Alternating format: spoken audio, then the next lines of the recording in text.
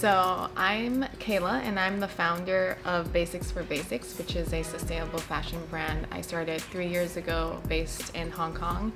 We use mainly organic cotton and surplus fabric. We also make sure that our clothes are fair trade, meaning that the production process is ethical. We pay our workers a fair wage, they don't do overtime, and we make sure that the whole process is ethical. I think most people, when you buy clothes, the first thing you think about is price, efficiency, and you kind of forget that your clothes are actually made by people. They put in their sweat and tears into making your clothes, and I think that's something that I've been trying to educate people on.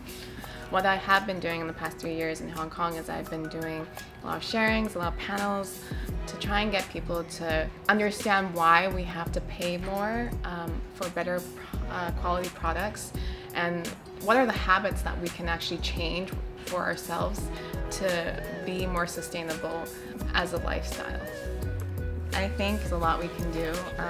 First and foremost, we can definitely be more conscious when we shop, meaning that we take the time to think about whether or not we really need the item that we're trying to purchase.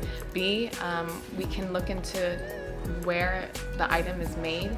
Lastly is to just make sure that we can take care of this item well so that it lasts long in our closet, so that we don't have to waste it or throw it out very soon. So I always suggest that you can go for basics and long-lasting styles that are not trends, so then you can have them longer in your closet.